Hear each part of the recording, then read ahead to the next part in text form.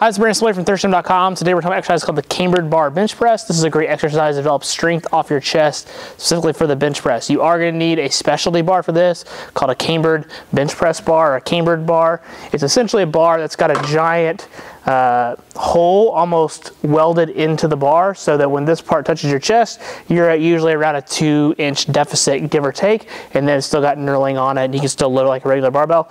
Generally these bars do weigh a little less, like this one I believe is a little bit over 35 pounds. So just make sure you know the weight of your bar while you're using it. And then they make different cambers as well. Usually 2 to 3 inches is the norm. You can see them as big as 4, like from some of the old West Side videos. They've got a super deep camber in these. Again, this is good for building the strength off your chest because you're going to have that giant deficit. Fair warning though, if you do have shoulder issues, this bar may aggravate your shoulders, so I would just be careful. You do not have to touch your chest with this bar either to see the benefits. We'll kind of show that later, but you can literally get close to the bar, and considering this is essentially, I think this is a 3-inch camber, what you'll find is if you're about 1 inch away, you're still at a 2-inch deficit, which is still a deeper range of motion than if you just had a regular straight bar. So a good implement, and what you're going to do here, just get in your regular bench press position, but because of the camber, there's obviously not like a close grip option. So if you happen to be a narrow grip bencher, this might be in the way. You might just depend upon the kind of bar that you have. I know for me, I have to grab right where that camber essentially starts. I can even feel the weld of where they bent the bar. That's where I always put my hands, and then your bench press technique all just stays the same. Set your feet, set your back. You're gonna unrack the bar. You're gonna have to make sure that this is obviously towards the top. You don't want it down here like this, obviously. And then when you unrack the bar, just bring it out in your bench press position. And as you come down, again, like I said, you don't have to get all the way down to your chest. So for like me, that's usually pretty good about where I stop. But if I do want to touch, I can. But as you can see, I'm starting to almost hit the safeties here because of the camber, and then back up. But that's this would be where my normal bench press is. That's a good deficit, and then back up. So I'm just gonna try to meet the bar every time and get as close as I can.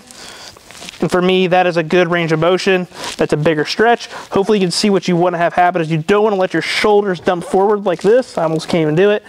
Don't have your shoulders dump forward. That's going to be really hard on your bicep tendon and your pec here at your chest. So just make sure that you're in a good position. And keep your chest tall, keep your back tight, and then everything the same. And then you're just going to re-rack the bar. As such, because of that big camber, like I talked about, the big stretch on your pecs, want to make sure you're warmed up well enough. Start with the bar relatively light, build your way up. In terms of using this for your training, I don't usually recommend using this as like your quote-unquote main movement for the day because of the big stretch. I really don't like big singles and doubles with this bar. You're like in a big stretch position, which isn't good for your shoulder, especially if you don't have the mobility to do so. But using this for like sub-max reps and trying to build that range of motion over time, but load in that stretch position. I think doing this for sets of like 5 to 6 is a great place to start. And then you can kind of just feel it out from there and build your weights up as your shoulders get used to using the barbell. And again, only 2 to 3 sets is really all it's going to take starting off. And then you can build up over time with the tolerance you're going to have. But because of this camber, it is going to feel weird. So I still recommend using a regular bench press to help your bench press, obviously, but use this more as a supplemental exercise in doing so, and you'll be in a good spot off of your chest.